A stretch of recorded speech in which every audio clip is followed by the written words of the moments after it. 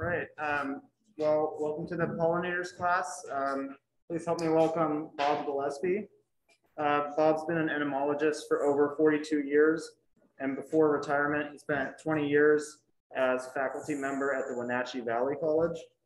During that time, he taught courses in organic and sustainable agriculture, entomology, natural resources, biology, and outdoor recreation. And in his final 11 years at WVC, the Ag and Natural Resources students conducted surveys of the native bees and other pollinators associated with native plants bordering cherry and apple orchards to determine if any entered the orchard to supplement pollination by honeybees. So Bob, take it away. Thanks,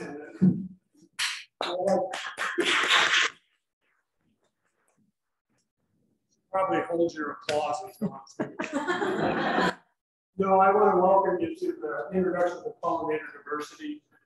And you're happy to ask me questions if you like during the presentation. I'm happy to answer those. You won't ruin my chain of thought because I don't have one, so you'll be fine. So I also know that I am talking to the choir, basically. I know all of you are very, very interested in environmental issues and ecological issues. And so in retirement, what I would like to do is be able to help you get the word out. And so what I did is I brought part of my insect collection, which is on the first table here. And after the talk, we're welcome to take a look at that and see what you think of it. And also some of the books that I utilize for information about pollinators. So hopefully this is a little bit of my library and a little bit of my collection. You're welcome to take a look at it. And also I wanted to let you know that my ensemble today is a bald-faced hornet. And the other thing I wanted to mention too is August 13th, we're doing a Pollinator Diversity workshop in Mount Vernon. And it's sponsored by the North Cascade Institute and WSU Northwest Research and Extension Center. So if you were interested in pollinators, you're welcome to come to that session, and I'd be happy to introduce you in greater detail to the diversity of pollinators in this area. All right, here we go.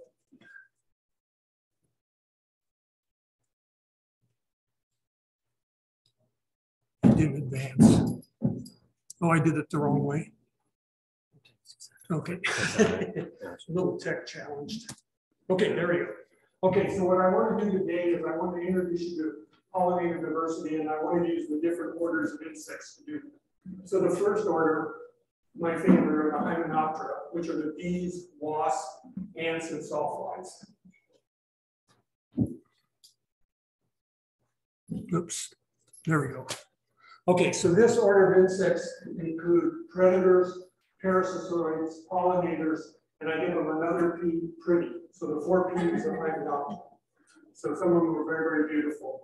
And you can see here, well, not as well as you might like, but this is a metallic sweat bee. And the other one is one of the Ichneumonids, and it's probing that log to find the larvae that's feeding in that log so it can lay its egg on that either the caterpillar or the beetle that's in that log. And then the egg will hatch and the larvae will develop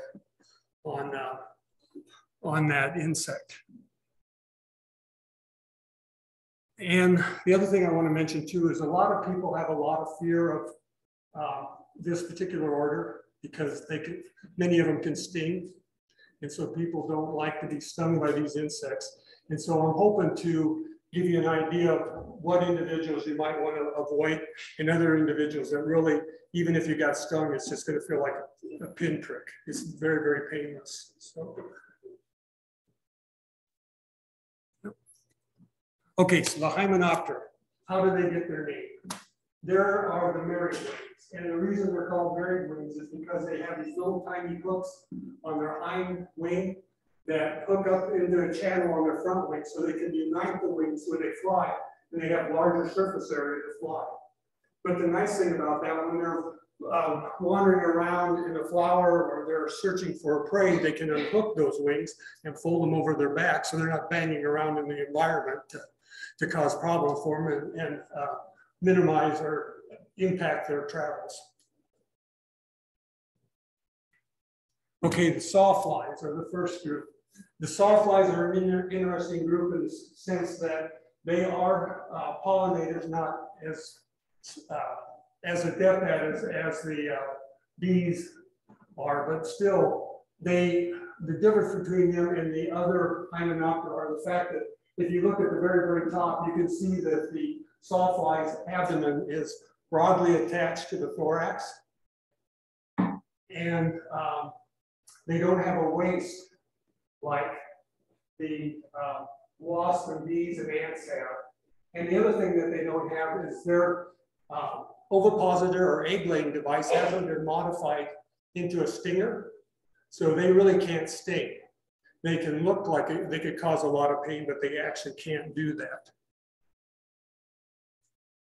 And this is one that scares people in the woods, because this sawfly, little cirrus that occurs after fires, this is this egg-laying device, an ovipositor, and so it's able to probe the wood and then lay its eggs underneath the bark or inside of the tree or the stump in order for the eggs to develop inside of their log. And many of them too are external feeders. This one is not, but they look like caterpillars. And the difference between them and the butterfly and moth caterpillars is they have more prolegs than the butterflies and moths. And butterflies and moths have little tiny hooks on their prolegs, so they can attach themselves to a stem. And so if any wind comes along or anything like that, they can maintain themselves on that branch, so they don't get blown off to the ground and have to crawl all the way back up to get their food. So those, and like I said, you're welcome to ask me questions if you have any. Okay, distinguishing wasps from bees. So wasps are generally very hairless, and they also utilize animal for their prey to feed their young. So they depend on insects and spiders for their food, where bees have changed their diet to some extent in the sense that they use pollen and nectar both as an adult, and they also use pollen and nectar to feed their young. And the other thing about the wasp are they're relatively hairless, and their hairs are just a single branch. And I'll show you the hairs of a bee. They look like little tiny Christmas trees under the microscope. And the first group are the parasitic wasps. And these are very, very interesting insects. Again, their ovipositor or egg-laying device has not been modified into a stinger. So they can only use it to lay eggs. And the other thing is they are parasitoids, which means the adults are free living, but the larvae feed on some insect for their prey. And so they attack caterpillars, beetles, flies, aphids, scales, mealybugs, and whiteflies. And as you help people develop habitat for various wildlife, for bees and stuff like that, you're also going to see some of these little wasps show up in that particular habitat. And so the first one you can see is an egg-laying device there, and it's probing to find a prey. And then, do any of you like aphids? Most people really hate aphids, right? So this little parasitic wasp is an amazing little parasitic wasp. And look how acrobatic it is. It can actually curl its abdomen around underneath its legs, and then it's probing and laying its egg inside of that aphid. And the egg hatches, and the larvae develops, and unfortunately you can't see it here, but if you see what looks like tan baseball on the leaf with two little tailpipes, that's a parasitized aphid. And then what will happen is the larvae will pupate, and then the adult will cut a nice round hole out of the aphid and pop out of them, and then you're looking for more aphids to lay eggs on. So they're very, very important insects and underappreciated. And I have some in my collection, so you can see how tiny they are actually. Okay, solitary wasps. So this is a group of wasps. I know people don't like wasps because when they think of wasps, they think of yellow jackets and bald-faced hornets. And so they are very aggressive and can sting. But if you're a solitary wasp, you're the only one around to actually lay eggs and provide food for your young. And so if you go out to sting somebody, which is dangerous, you're likely to get killed. And so they're more reticent about stinging than if you're a social wasp where you've got all of these workers. You lose a couple of workers, big deal. You got a lot more to do the work. So not too much is lost. But you can see here, here's one of them that's actually used its ovipositor that's now been modified into a stinger. It stings its prey, so it's immobile, but it's alive. And then it can either fly it to its nest in the soil, or it can actually walk it to the nest to feed its young. And then there's a group of wasps called spider wasps. I don't know if any of you have watched them face off with each other.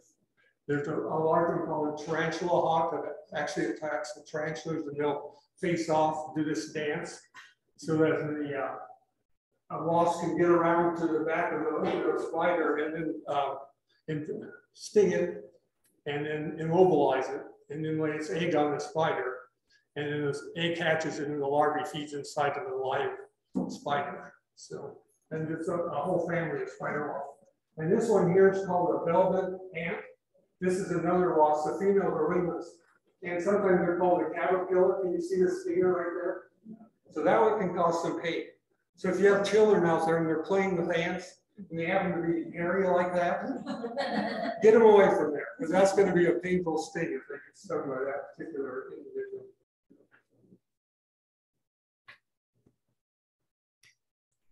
And then the social wasps. So these are the ones that most people dislike the most. So the reason there's such a problem, like I was saying, is that they have a caste system. They have, of course, the queen, the workers, and the males or the drones.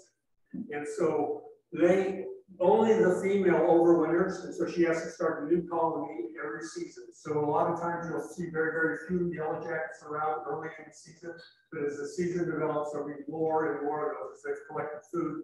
And some of these new generations that come out to be and work for the hive. So again, the insect prey. The interesting thing is they have what's called an aggregation pheromone. So they can actually send out a chemical if they think their nest is being traumatized, and then they'll send out a bunch of workers and they'll come out to protect it. And they can sting multiple times. They're not like a honeybee where they pull out their stinger and it's all over for them and they die. And they can also bite. So they can be very highly aggressive. So the most important thing, if you're out in the field, you need to be the fastest person away from the hive. The slowest person is going to be in trouble. Yeah, and so these are the social wasps. And I know all of you have seen probably some of these hanging in a branch. They can live in the ground. Some of them live in the ground, and some of them can even get into wall boys and be in people's houses and stuff like that. I had my sister and sister-in-law and brother-in-law, they had an infestation of yellow jackets in their house.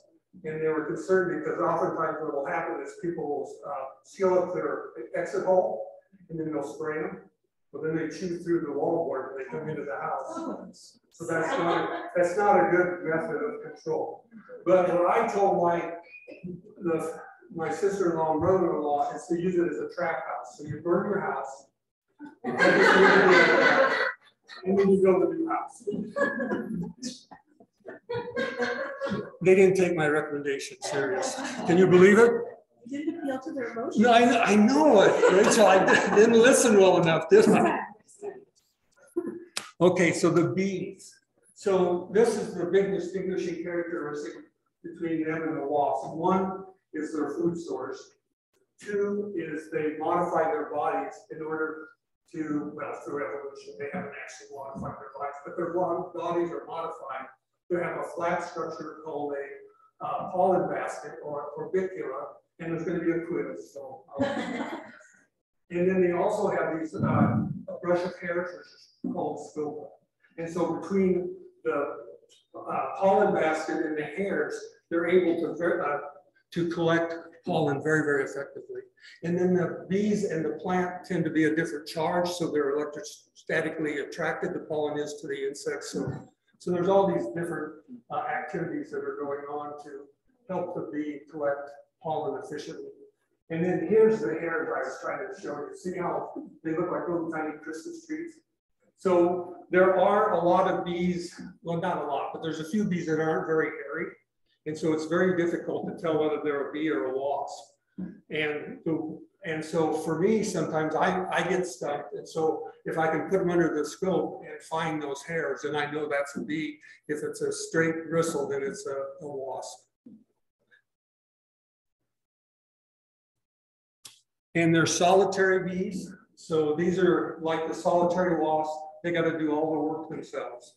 The female goes out, collects pollen and nectar, sequesters it, stores it in its nest, and then lays an egg, and the egg develops, and the larvae develops, the egg hatches, and the larvae develops on that particular mass of pollen and nectar.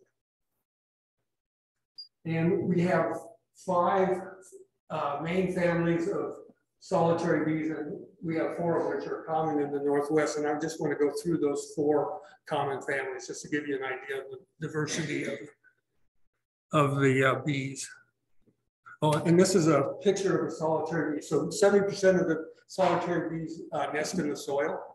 And this happens to be a little sweat bee. You can see she's coming out of her nest, and then you can't really see this here, but here's the antennae of another one that's getting ready to emerge as well. So they'll live in like a solitary nest, or they'll live in aggregations. So it'll be like townhouses where you have all these different openings where they're at, or they can live more like an apartment where you have one entry and then they have all of these little apartments associated with it. So the first group are the mining bees, the andrenids. And they're a large family. And the way we tell them apart from the other bees is if you look up here, they have 2 subantennal sutures right below the antennae. And then when you look at the basal vein, it's this vein right here. It's very, very straight. And then they have 3 submarginal cells, which are up there. So everybody will remember that, right? I knew it. I knew I could count on you. Yeah, so this is the problem with them. They're small, and the characteristics often, it takes time and a microscope to be able to see them. So, but what I'm hoping is that people will get kind of a gestalt kind of vision of what the bee looks like, you know, so they can kind of put them into groups. I think that's as good as we can do in a lot of instances. And I think that's enough to help people understand how diverse bees are. And these, like their name is mining because they live in the soil. So their nests are found in the soil.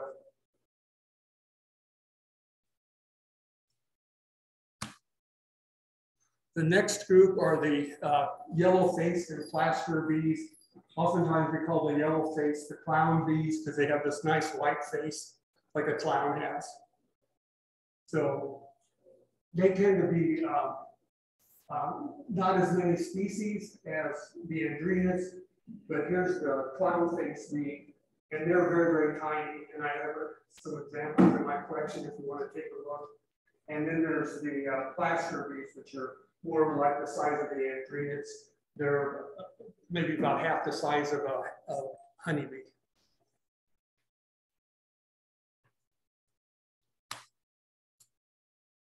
And so they have only 1 subantennal suture, where the andrenids have 2, so we look for that. And then they have, in the case of the colidids, they have 3 submarginal cells, and they have this interesting face that's kind of heart-shaped because the eyes tend to converge at the lower part of their face, so they kind of look like a heart. And also they have, this vein here is a second recurrent vein, is S-shaped.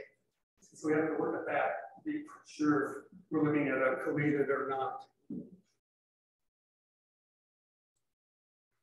And the next group are the halictids, or the sweat bees. And does anybody know why they're called sweat bees?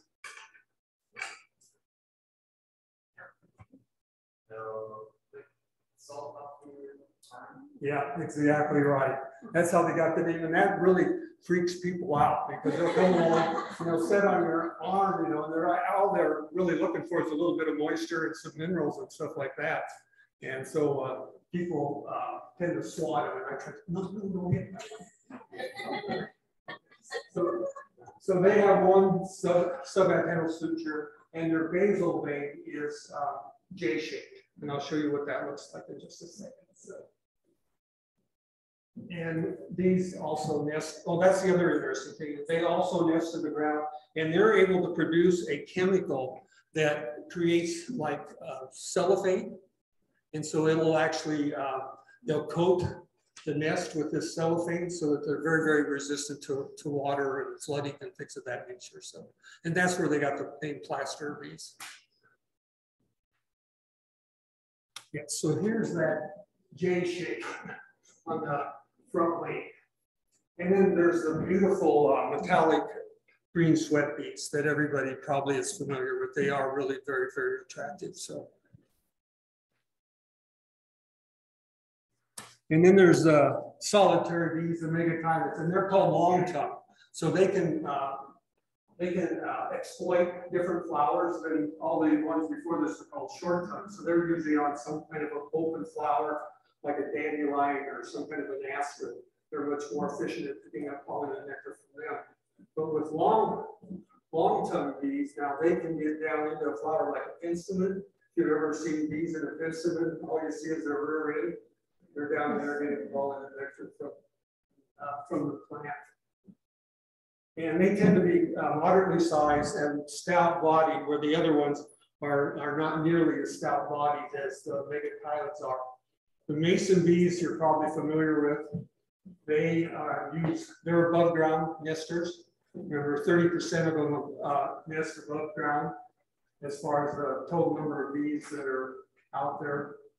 And so they usually use existing cavities, but we can also provide them with nesting blocks and nesting houses for mason bees. The other thing that's interesting about these, I told you that every bee collects pollen on their legs.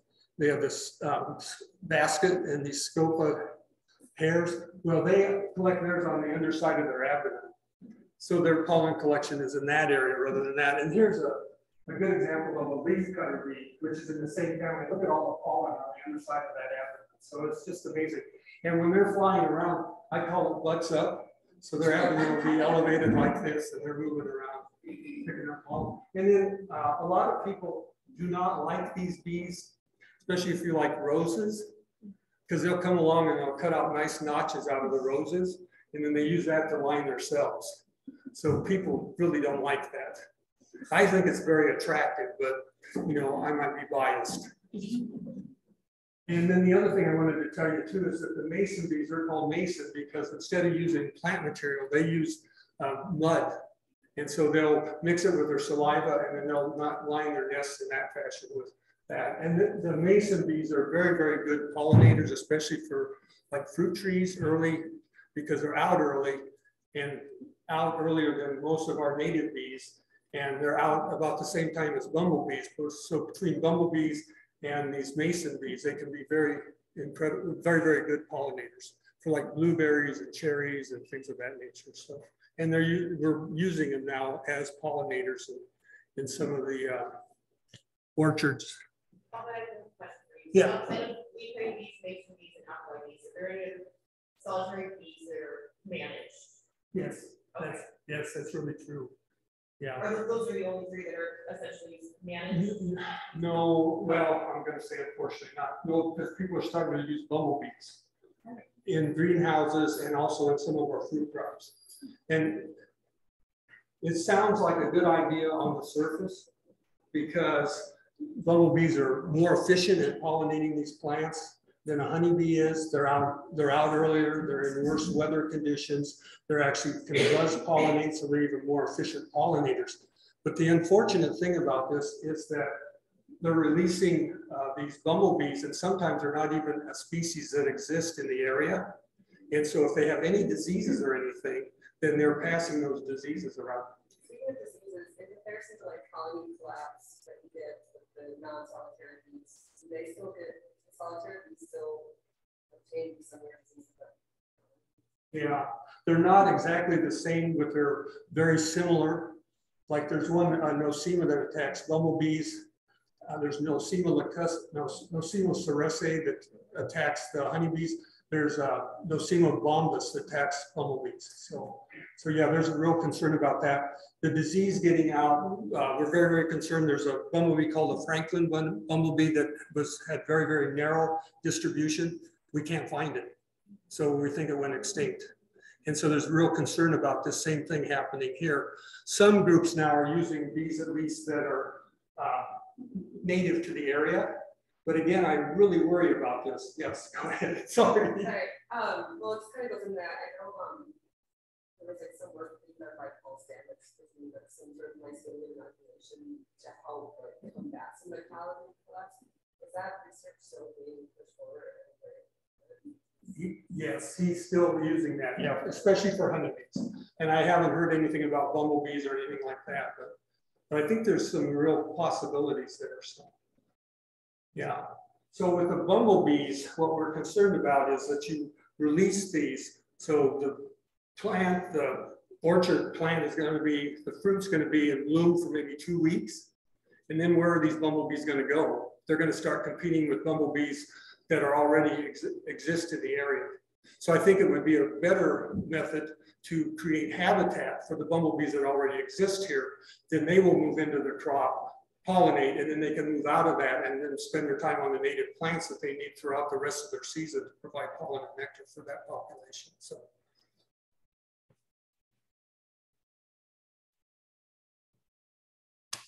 And the last group of Hymenoptera are the social bees. And of course, we're really familiar with honeybees and bumblebees. So, and unfortunately, honeybees are not native to North America. They were introduced by the colonists in the 1600s. So entomologists have a mixed feelings about honeybees. But I try not to express it too much. You know, like Rachel was talking about. So, tone it down, tamp it down, tamp it down. So, but they are easy to manage.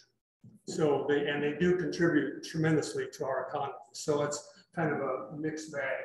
And you were asking about colony collapse disorder. This is one of the things that are really an issue. And I actually have a talk on colony collapse disorder that if somebody was interested in hearing about that, I would be happy to go into that too, that topic. And then the bumblebees are the other social bees. And the bumblebees, again, are social in the sense like the bald-faced hornets and the yellow jackets, is that they develop an annual colony and then they produce males in the late summer or early fall. And then they mate with new queens, and then the queens have to find a place to overwinter. And so this is where, when you guys are talking about habitat, this is important as well. It's for them to have overwintering habitat. So like when people are cleaning up their yards and stuff like that, if they could wait till spring after the bumblebees emerge, oftentimes they'll utilize cavities and debris and stuff like that to overwinter it. And then they'll come out in the springtime to begin the colony all over again.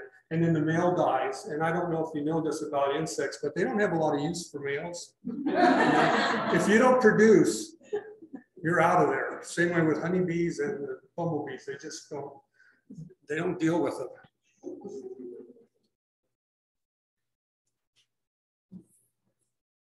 Yeah, I guess I kind of got ahead of myself, didn't I? Anyway, so this is what's going on with the honeybees. The fact that they have overwinter in colonies, and this is why they produce the honey. I mean, we'd like to think they're doing it for us so that we have something to put on our cereal and on our toast and stuff like that. But actually, they're trying to produce food for themselves so they can overwinter.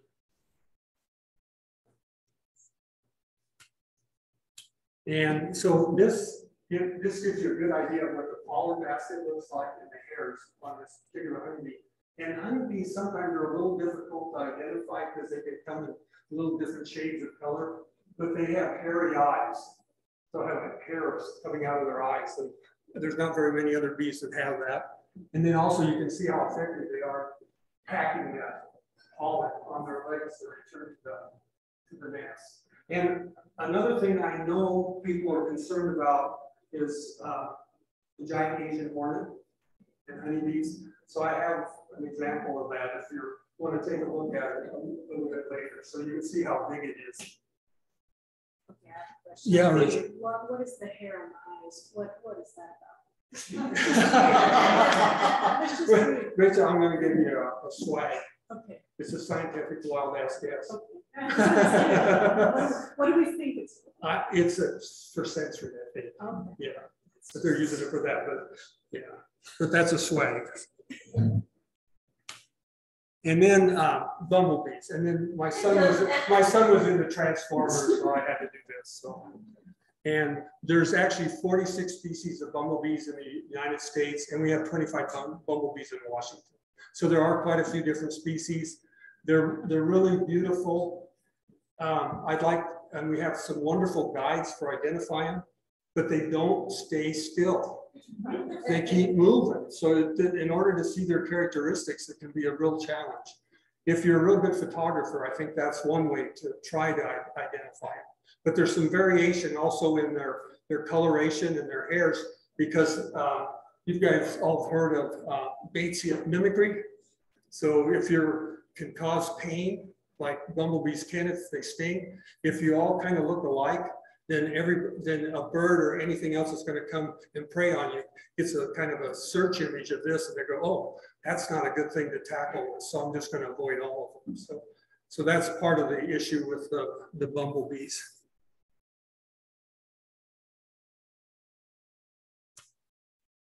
And most of them nest in the ground, usually in a mouse hole, some of them in a bird nest, but there's so many other areas. You might find them, like if you have a pile of wood, they might be underneath the wood if there's a cavity there.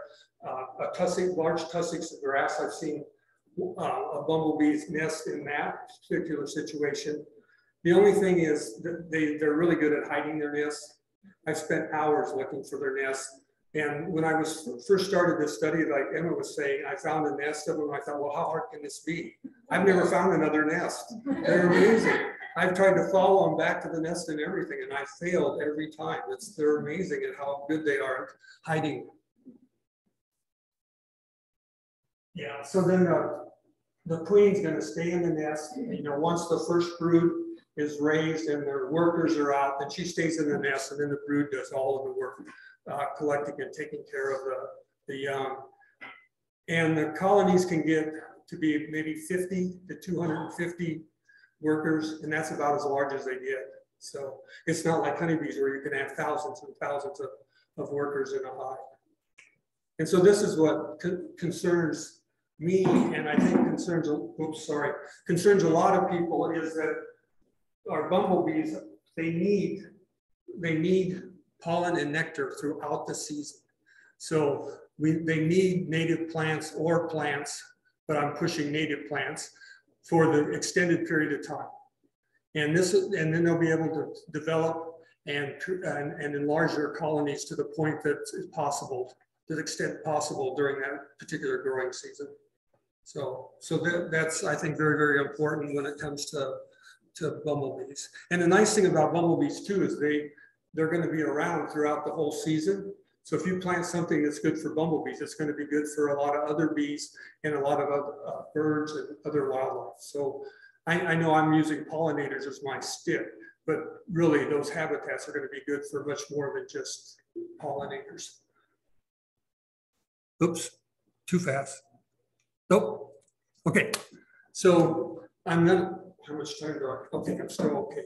So I'm going to talk about some other pollinators that oftentimes you think of bees, and I forgot to mention too, wasps are actually good pollinators as well. So the adults will go to the flower and pick up pollen and nectar because they need a ready source of energy. They're going to go out and hunt for prey. So you'll find them on the flowers as well. So the other group I want to talk about are flies, beetles, and I'm just going to mention butterflies and moths because I usually run out of time when I get to that point.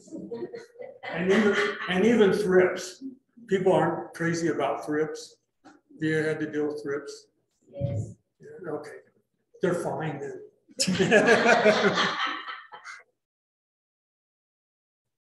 Oops, geez. Okay, here's one that I want to show you. So Don Rolfs is a very, very interesting individual. He's a retired orthodontist, but after he retired, he got very, very interested in insects. And so, and he's a great photographer. So he took a picture of this. So at the top is our smallest bee. And then here is our largest bumblebee. And we have over 650 species of bees in Washington and counting. So there's a lot there to preserve. Here's a honeybee right there, but you can see how the size vary from the very small to the very large. And a lot of them are tiny, and we call them black or brown small bees, bee smalls. Anyway, I like them because I forgot to mention that some of these, like the mason bee, the blue orchid bee, the acronym is Bob. And so I like that. That's one of my favorite bees.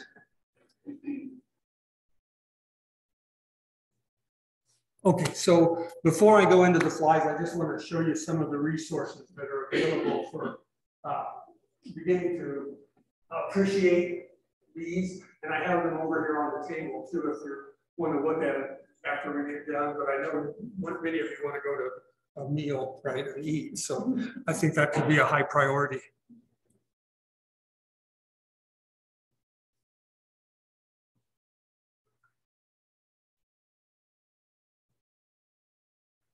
Oh, and two very, very good websites for this kind of information is the Xerxes Society and Pollinator Partnership.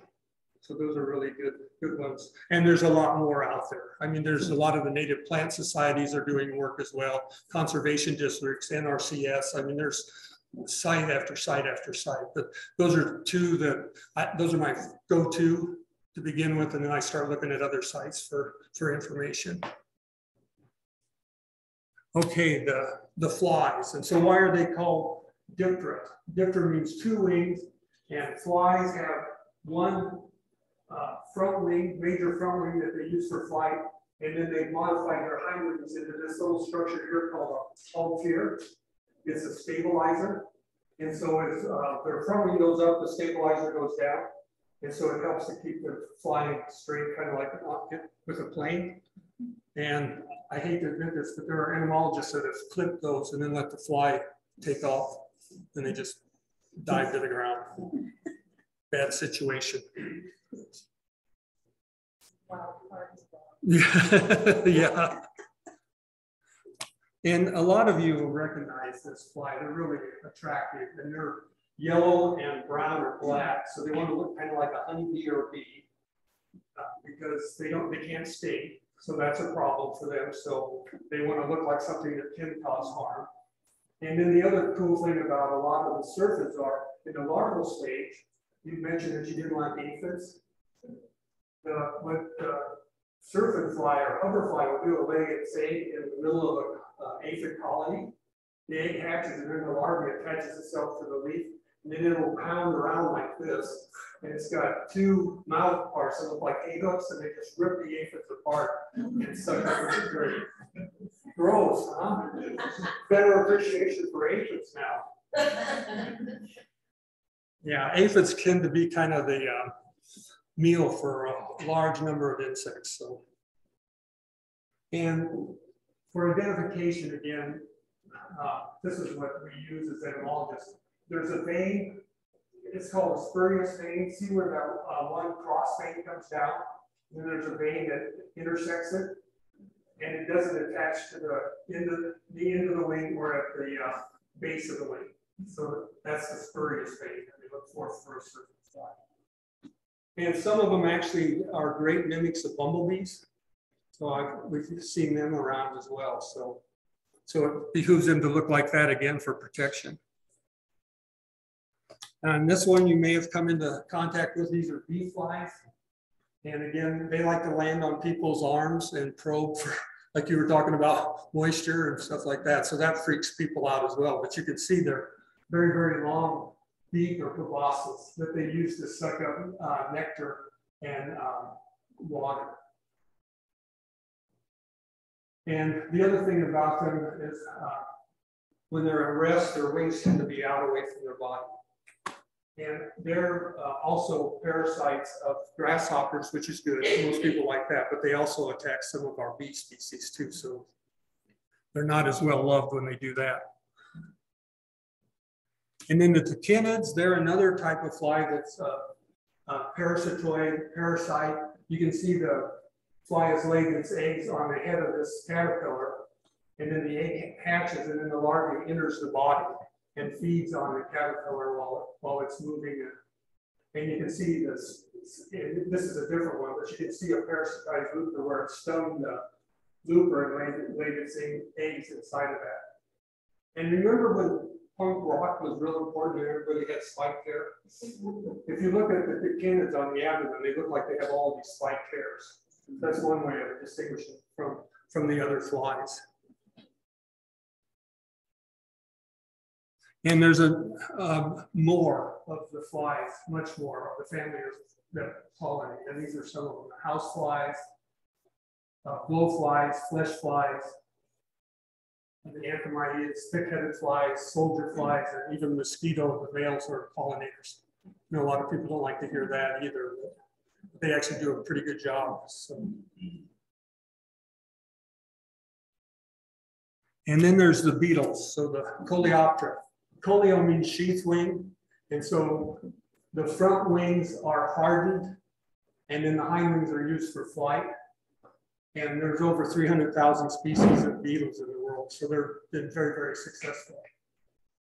And the hardened front wings provide a protective sheath for the beetles, so that they're very, very safe from diseases and predators, and also water loss. So they're like I said, very, very successful.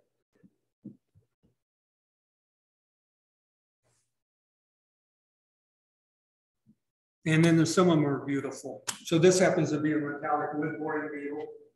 They attack down and dead wood. The larvae is called the flat-headed wood borer because of that large area behind their head. And they, like I said, feed on wood, and you'll find them on flowers because the adults will be looking for the pollen and nectar for food. These are cool because Jean, my better half, their family had a log cabin. And my first Christmas as an entomologist, one of these beetles came out of the house and was flying around in the kitchen. So I thought that was pretty exciting. Everybody else was kind of freaked out by the whole thing. But these are the checkered flower beetles, and they tend to be hairy. But again, they're very, very important beetles because they're predators in the larval stage, and also some of them are predators in the adult stage. But again, you'll find them on flowers picking up pollen and nectar again. And I call beetles trash and burn pollinators because they usually get out on asters, and they're going to trash around and they're going to destroy a lot of flowers, but they're going to pick up pollen in their efforts. So, and they'll pass it from flower to flower. So. But if they destroy the flower, they pass it on to. Well, that's the nice thing about asters, because they have all the tube flowers, so they're not going to kill all of them. They're going to get a few of them, then they're going to move on to the next flower. So, yeah, that would be a bad strategy if they did it that way. The next ones are the soft-winged flower beetles, and again, they're important predators. They tend to be kind of this red and blue or checkered, and the cool thing about them is they, on their antennae, usually the second or third antennal segment, it's very, very large. One of them looks like a kernel of corn or like a big basketball on the antennae. So. And then the longhorn beetles are very, very important. Again, most of them in the larval stage are found in wood, but in the adult stage, again, they're moving around on the flowers looking for pollen and nectar and passing it from flower to flower. And they're called round-headed wood borers because they don't have that enlarged area behind their head like the metallic wood boring beetles do. So, but you'll find them in stumps too. And our largest beetle happens to be in this family. It attacks stumps. It's Prionis or Ergates beetle, so giant pine sawyer beetle. And then the chrysomelids are the leaf beetles. Unfortunately, they're kind of a mixed bag as well in this sense, because a lot of them are pests. Like if you're trying to grow asparagus, you might have the asparagus leaf beetle as a problem, and they feed on other plants. But again, as adults, they're looking for pollen and nectar first because it's a quick food source. And then the last are the Lepidoptera. Lepidoptera, the butterflies and moths. Lepto means scale wings. And so what's happened with the butterflies and moths is the hairs have been modified into these scales and they cover the membranous portion of the wing.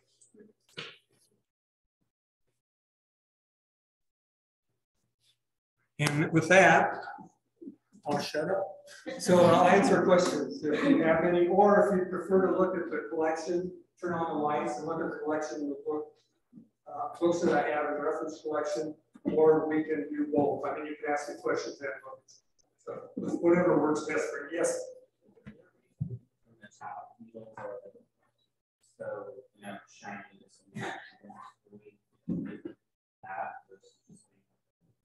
Like a draft. Yeah. Yeah.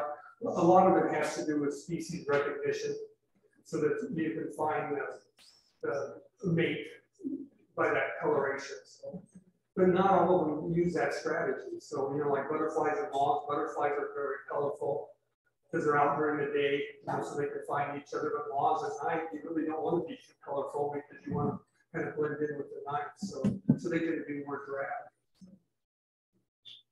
Yes. Do the bark beetles that spread a lot of disease have any pollinators? Not really. Yeah, they're a tough one because once they get into the tree, they're pretty safe. So, and with the change in climate and stuff that's going on, they're seeing bark beetle populations in Canada that they have not seen before.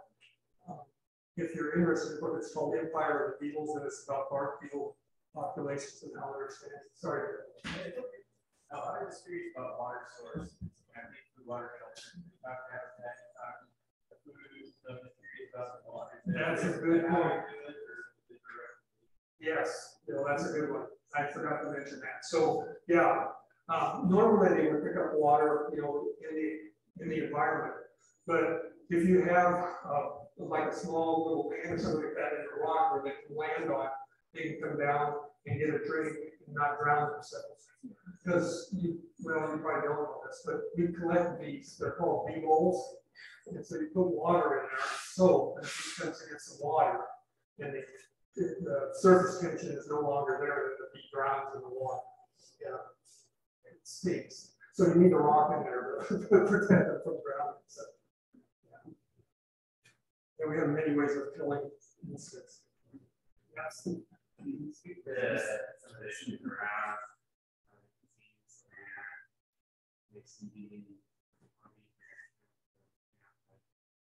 Yeah. Yeah, so with the mason bees, one of the concerns is you need habitat. So that's important. I mean, just putting the net, you know, the tubes out, probably you're not going to attract very many of them. And then they recommend once they emerge, to actually clean out the tubes and stuff like that. So like if you want to do this, they'll actually sell a cardboard tube, and then you can insert a paper tube inside it. And then once the bee emerges, then you can pop that out and put a new one in there before they start a new colony. So that helps them out a lot. So they do talk about cleaning is very, very important. So over a 2 or 3 year period, you're going to get diseases associated with that. You're not going to have a very successful habitat for use or leaf cutting bees. So does that answer? Yeah. You talked about the different some blossoms that sing within a species. I've heard that it's true that the female sting of the drone That's very true. Yeah, the males, because the stinger is a modified egg-laying device or ovipositor, males have never had it. So there's no way they can stick. They can look like they want to do that, but a lot of entomologists, they'll recognize that a bumblebee is a male and they'll be petting it and doing all of this kind of stuff and freaking people out, but they know that it's a male and they're not going to get stung. So, yeah, so that's very true. Yes. I'm glad you brought that up because you don't really hear much.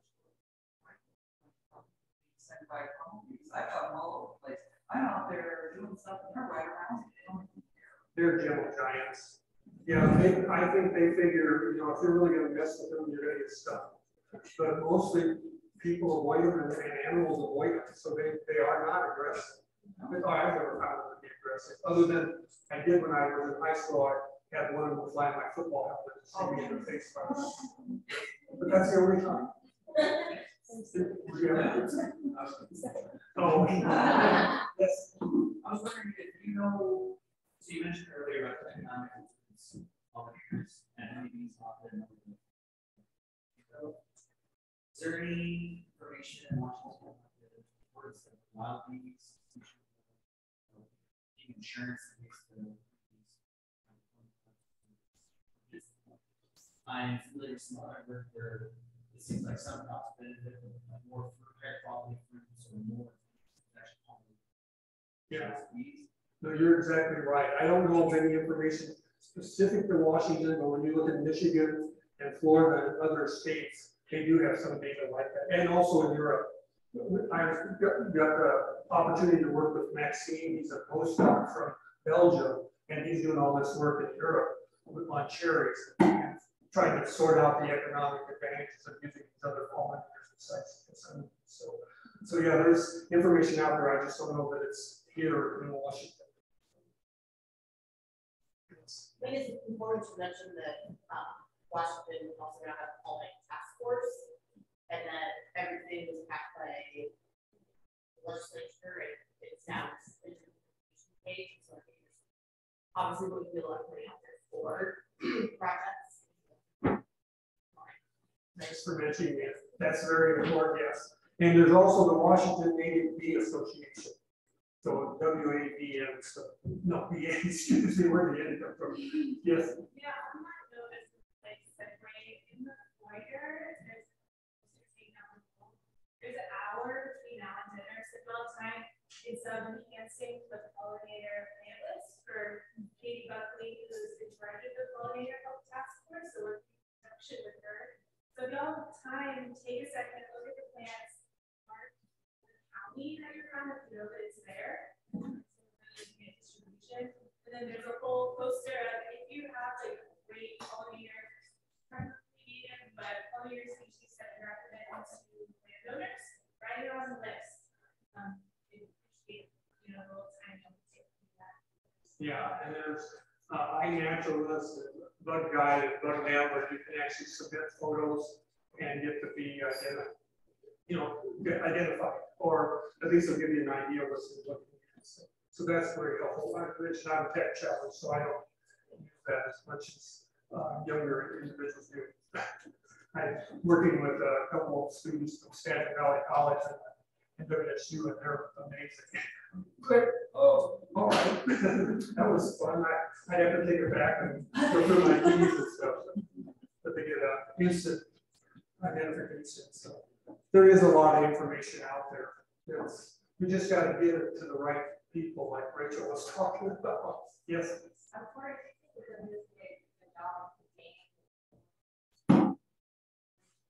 I think they're doing the best they can.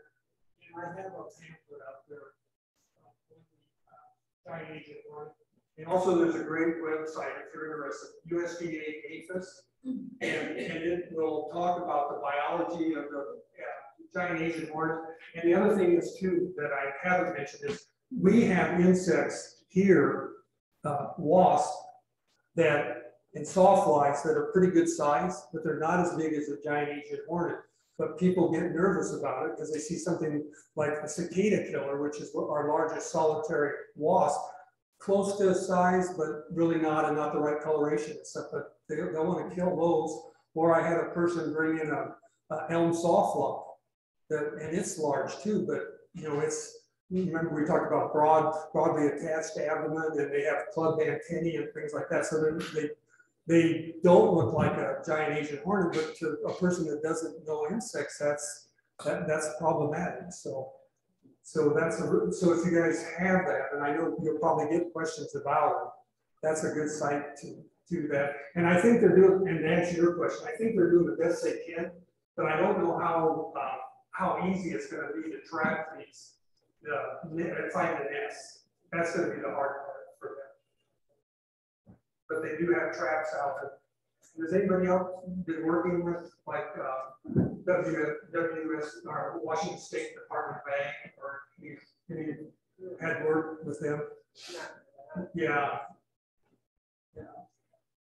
But like I said, I've got some information here, and I also I got giant Asian hornet in plastic, so you can get an idea of what size they are.